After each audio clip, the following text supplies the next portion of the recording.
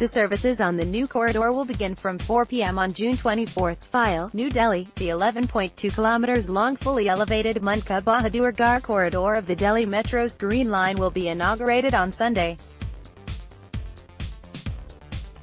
The Mundka-Bahadurgarh stretch, with 7 stations, would be an extension of the existing Green Line, standard gauge tracks, from Inderlok to Mundka. Prime Minister Narendra Modi will inaugurate the facility using remote control from the PMO on Sunday, a source said.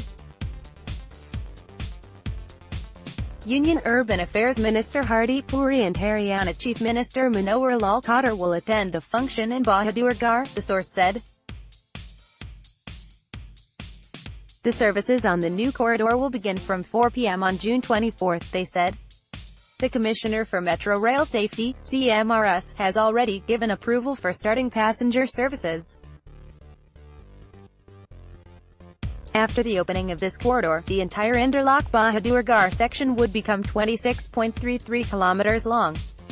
With the opening of this section, the Delhi Metro network will expand to 288 kilometers with 208 stations. This section will be Metro's third line of connectivity to the neighbouring state of Haryana. Metro services are already operational in Gurgaon and Faridabad. This entirely elevated section will not only connect the capital city with Bahadurgarh, but also provide connectivity to many outer Delhi areas of the western fringes of the city, such as Mundka-Bahadurgarh and Tikri Kailan, the DMRC had earlier said.